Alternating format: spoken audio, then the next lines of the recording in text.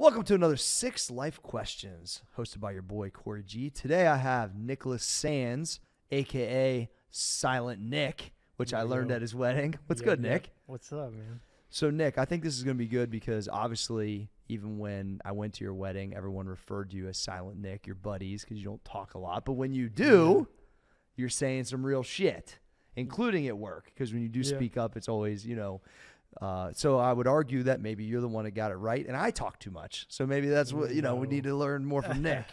But Nick's been working with us at Max Effort for a while now, and super just guy you can count on. He's got a great military background, and I met him at Columbus State. And so I'm intrigued to hear your answers to the 6 life questions. Yeah, I'm intrigued too. All right, so number 1, Nick.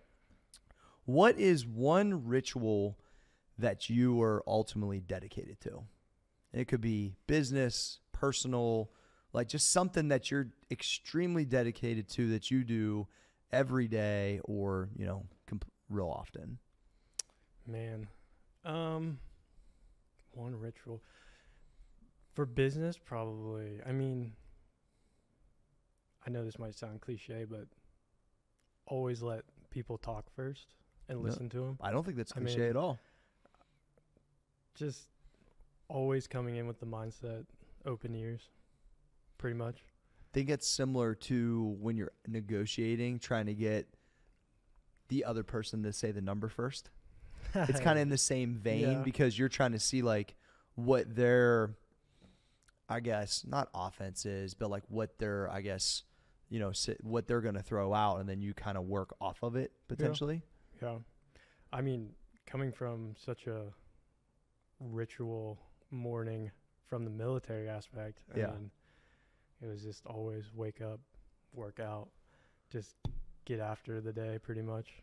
What was something that you didn't do before you went to the military that you do now, or you liked doing that was forced upon you? Because everything there is very strategic and set up.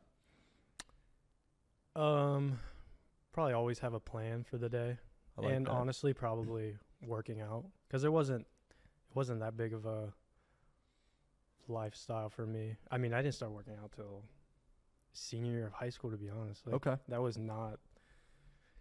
It was just always play sports, never work out. So I got it. Like having that and doing that probably set for motion a lot of things. Planning the day and working out. You're going to be ahead of 90% of the population if you're doing those two things, Nick. That was a big thing for sure. I like it. That's great. Not cliche at all, by the way. What is one thing, and this ended up being multiple things because a lot of people had to say in one, but like one thing that you are super proud of? Man. This will probably change, obviously, as life goes on, but probably right now what I'm most proud of is just going back to the military thing. I mean, it was something that I never really thought I would do, but I definitely did it. So elaborate on it, like finishing boot camp or the 4 or 6 years. You like give me some context to it. Yeah, finishing. Well, it was never that like I wouldn't finish it, because once I'm into something, you're in it. I just don't. It's just like I'm finishing it, and if I didn't like it, I didn't like it. But yeah, I don't think. I'd say more deployment was probably a bigger thing, because coming back out of boot camp and everything, it was like, okay, I have family and, Saray, my girlfriend at the time, it was like I had to leave them to go do something or, for deployment. So I would say deployment was probably the biggest goal for sure, because it's not something you volunteer for. Obviously, you sign up to do it. So that was definitely a big goal of mine. And they just tell you you're going. Yeah. When you're signed up, right? For sure. Yeah. And a lot of people, like my mom, of course your mom's going to worry about that type of stuff. Even just signing up for the military, which is understandable. But like, yeah, even me knowing that I'm signing up for this. I knew it was probably going to be a thing, so I already had the mindset like it is what it is. Yeah. So it's cool. So really, when you just talk about being in the military in general, that time of your life, overall, you're just super proud of that in general. Yeah, that was And a you should great be. first chapter. Yeah. But the next chapter, like with all you guys, I Yeah. want to make it Hell even yeah. better chapter. I want to keep adding those chapters. Yeah. Sounds like, well, that's exactly what you're doing. All right, number 3. What's one thing you wish you could change? Oh, man. This is a hard question. I guess it was, yeah, this definitely is a hard one. Because I try to not look at, oh, what could I change? Like, what could I have done better? Because, you know, it's the dice that were rolled. I'm going to relieve some pressure on it to tell you, like, when I think about this question, I know what I wish I could change, but I'm glad it didn't change because I wouldn't be the same guy. Yep. So it's kind of an interesting question. Yeah, that's for sure what I'm thinking right now. I mean, maybe back in high school trying a little bit harder in school. But again, it goes back to the fact that, like, I wasn't the greatest at school, so whatever. So it sent me down the path that I'm already proud of. So, yeah, like, you know. Not a guy that lives in regret. No, I try, because you don't want to dwell on that. That will just eat you alive. It'll dominate your brain. Yeah, so.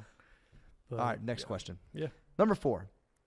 How did you build confidence, or what is one of the things that helped you build confidence?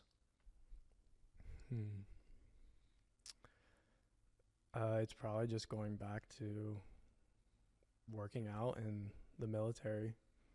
I know there's a, chain of command in the military, but in the moment, if you don't know what you're doing and you're not confident in what you're doing, not to put it to an extreme, but someone could die. But you could die. Yeah. So straight up. That's, like everyone says, any coach or anything like that, practice as you play. Yeah. So. And that's the ultimate one. Yeah, it is. And that's a lot of pressure on a lot of people. But, I mean, I think it's taken pretty serious in that community. So. Well, and their whole setup is to basically tear guys down essentially and beat boot camp to a certain point and build you back up more confident, correct? Yeah. I mean, that's the whole game of it. Yeah, it is. Yeah, tear you back down. Take anything that was instilled in you as a kid that was probably not the greatest. Take that down and then build you back up. Awesome. That's why, sometimes, Nick, when I see, I think it was Arnold that explained this, that everyone had to serve in his country back then. Yeah. And there's some countries that are like that. And I know the military is not for everybody. Yeah. But it's like, it does that to almost everyone that goes through it to some degree. Yeah. So you wonder if that forced discipline isn't necessary. I'm not here to change some policies, but I've thought about that because I obviously like disciplined things. You know what I mean? So I've often thought of that. What does success mean to you?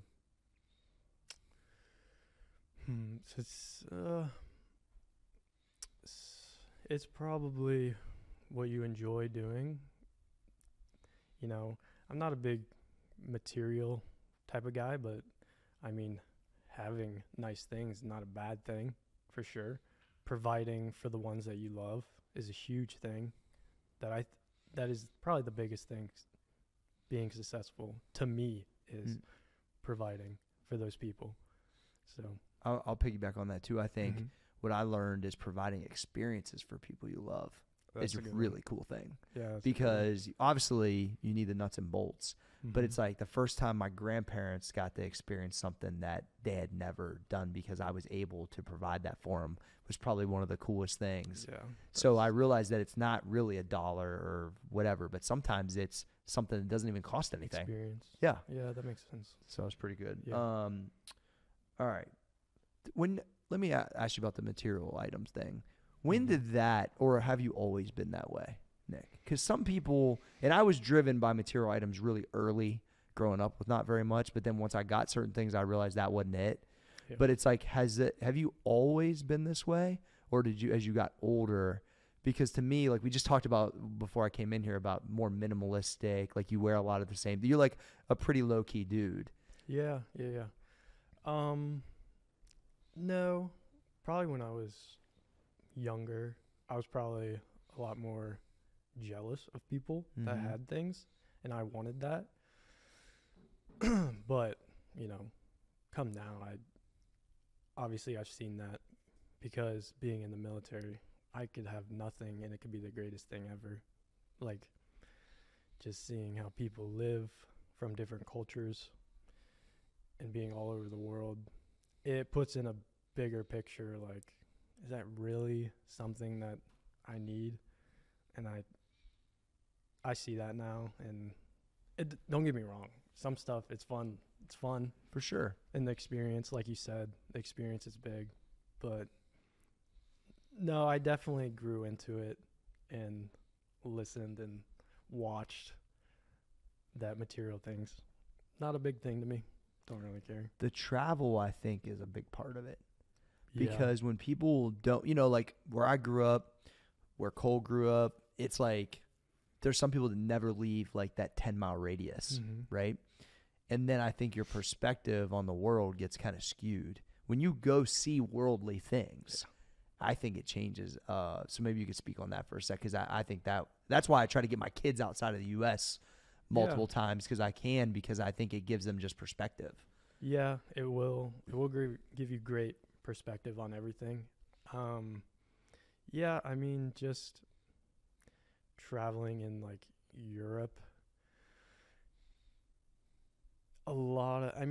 just seeing everyone, and it's just this very simple life, the places that I've been, and you can visually see that they're very happy, even though that they don't have much.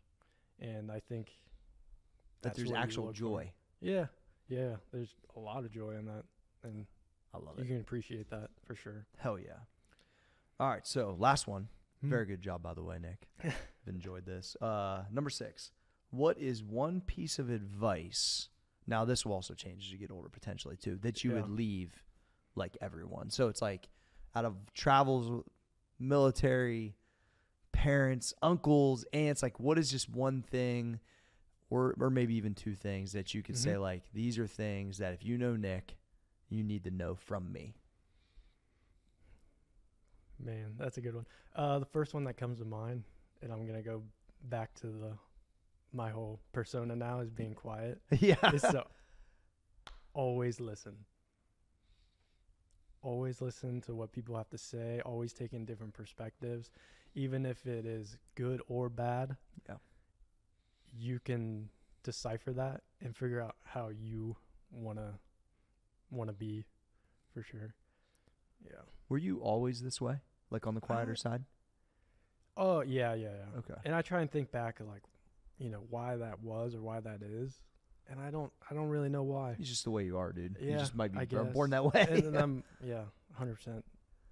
I like it that way, for sure. I would say that in my kind of travels and business, it's the guys that are operating like you a lot of the times is the ones that usually, when you have like a really, really difficult thing, they're good for counsel because they've literally been listening the entire time. Yeah. So, it's like, I don't think it's, good or bad. I just think that there's different ways to operate. And I appreciate it, though. Yeah, and that probably goes back to the military thing of like, for sure, shut up and listen. Yeah. But like, that probably added more to it. But yeah, I've always been like this. So. Okay. Any other thing you can think of? No, that's probably the big one that comes to mind right now. And like you said, that'll for sure change, and I'll just probably add to that. Yeah. I think that as a concept, though, there's a lot of loudmouths that ain't saying nothing. That probably should be listening more. Yeah. And hopefully they'll learn, but we'll see. Well, Nick, I know you're not big on social media, but where can everybody find you if they need it, they have any questions about what they heard today? I believe it's Nicholas_Sand. I believe it is, which is funny because I knew you're like, wait a second, what is it? Yeah, I was trying to, hey, but also customer service at MaxEffortMuscle.com, right? Yeah, that's probably an easier way to get to Nick. Nick, I enjoyed this. Thanks for coming on. Sir. Yeah, for sure. 6 Life Questions, hosted by your boy Cory G, brought to you by MaxEffortMuscle.com.